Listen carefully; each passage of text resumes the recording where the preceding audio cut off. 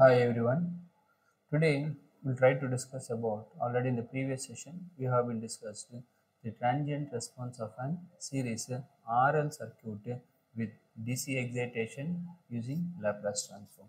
So now we'll try to discuss about the transient response of an series RC circuit with DC excitation, or excitation is also called DC input, subjected to, we have to solve it generally by time domain, but we are solving it by using an Laplace transform, where this is also called S domain, where this is also called frequency domain. So here frequency is there, therefore this transformation is also called frequency domain, or this is also called S domain or Laplace transform. So transient response means, already I told, for example, if you switch on a fan, okay, so when you switch on a fan, it takes some time. For example, you have been switched on and fan, slowly the fan reaches the required speed, so it takes some time to reach the speed you are going to call it as a transient state, and after some time it will run with constant speed. So we have been switch on the switch here. So when switch on switch, automatically what happen, fan will try to slowly, it will rotate and it will try to reach the required speed. It takes some time. The time is called transient state or transient behavior. After this transient behavior, automatically will come to steady state and fan will rotate with 1500 rpm. So slowly it was rotating with 100 rpm, 200 rpm, 300 rpm, 400, 500, 600, 1000 rpm and 1500 rpm. Slowly it's trying to pick up. What is the time taking to pick up the, when you turn on the fan, what is the time taken to make it to run with constant speed? Is very less. That's why it is called 4 times the time constant. This is what the behavior of an RC. Now let's try to see how it is going to help us. So let us try to consider the network like this.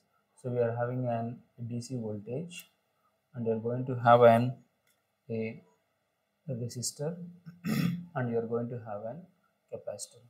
So we are going to apply a voltage of V volts. So generally this you can describe.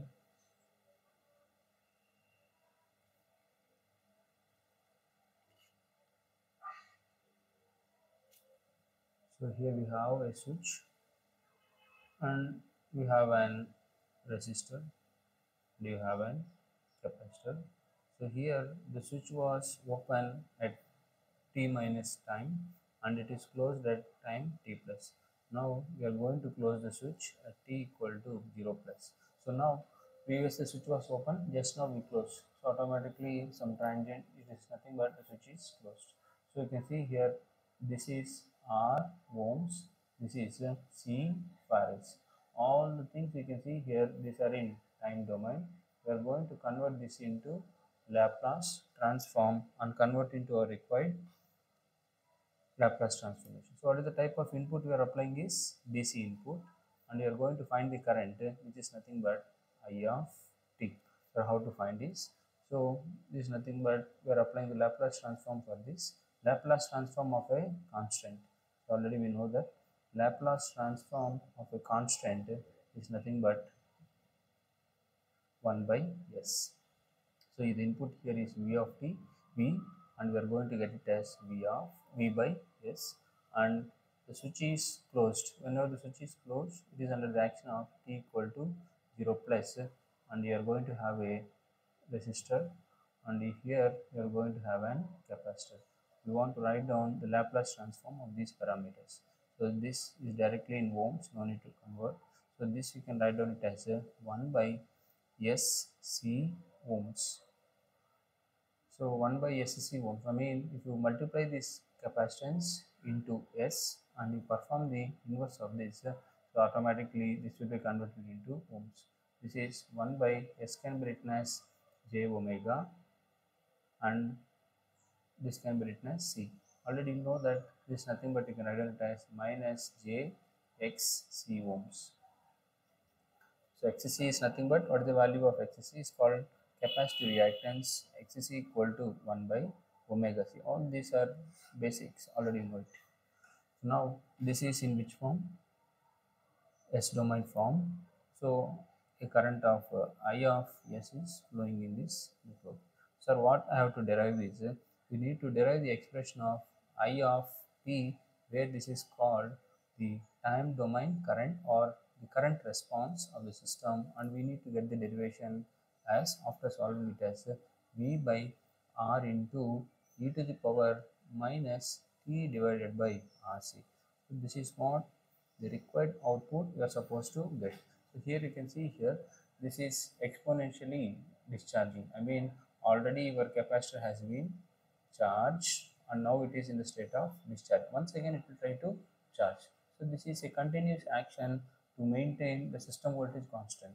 Generally to any load, if you have a load, you will connect a capacitor in parallel. So this whatever the load requires the voltage that will be supplied by this capacitor. This is also called a stabilizer, like voltage stabilization also to perform depending upon how you connect. So now the capacitor here in this case, it is the case of discharging. The expression the case of discharge. We need to derive it. Now let us try to solve this problem. So now we have to derive this expression. Let's try to apply the KVL. So try to apply the a current of I of S is flowing. Current is entering at positive, leaving at negative, entering to the capacitor at positive, leaving the capacitor at minus, and the voltage is injected.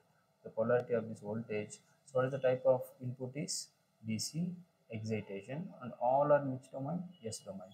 So now let's try to apply Kirchhoff's voltage law inside the loop. So current is leaving, or the leaving polarity of this voltage source, which is nothing but V by S, and current is entering at positive, current is leaving. So what is this current you are going to call it as? So current is leaving, or the leaving polarity voltage minus I of S into R, and it is entering at positive and it is leaving at negative. And what is the polarity you are going to have? It is nothing but I of S into R. What is the value of R here? 1 by S C. You see here this is also voltage, this is also voltage, this is also voltage. The algebraic sum of voltage sources minus voltage drop is equal to 0. We know this. So we can write down this as, so try to pull out this negative terms to the right hand side. We are going to get it as I of S into R plus 1 by SC. Okay, so now we require the expression of I of S. Therefore, I of S is equal to V by S divided by R plus 1 by SC. Okay, so when you check it out this, so this we can write down it as V by S divided by, I'm taking the LCM for these two terms is SC. We are going to get it as R SC plus 1. Okay, the denominator you have S here, the denominator also you have S here, this will get cancelled out. So this is 1 by C, go to numerator, this is V into C divided by 1 plus R SC. So we have to do the modification in such a way that the coefficient of S should be 1. So in order to make the coefficient as 1, we have to take common as RC. It's nothing but VC divided by, we are taking RC as common, which is nothing but 1 by RC plus, when you take RC as common, this is S. Automatically CC also will get cancelled. So this is nothing but R by 1. If you go to numerator, it is nothing but 1 by R, V by R divided by S plus 1 by RC. So this is the expression of I of S from the derivation. But we need to convert this frequency domain into time domain by applying an inverse Laplace transform. Therefore, the expression of I of t is equal to, so here you are going to get as a constant as V by R, and since we know that inverse Laplace transform of 1 by S plus A, so inverse Laplace transform of 1 by S plus A is e to the power minus AT. So what is the value of A here? 1 by RC. So e to the power minus A is nothing but 1 by RC into T. So this is very important equation. So this I of t is called as transient response current of an which network we have been solved, RC network. So we have been find out for this RC network, and you can see this expression. What this expression is saying is so this is the transient response of an RC network with an what kind of input, DC input subjected to S domain solution. So here, sir, what is this expression is saying is when you plot the curve, so this is nothing but t and this is nothing but I of t. It's already maintaining a magnitude of V by R. It's nothing but I. So some 10 amperes current is it as 10 into e to the power minus uh, t by RC. So you can see this 10 magnet is there and it's trying to discharge. Okay, now it is trying to discharge. Okay.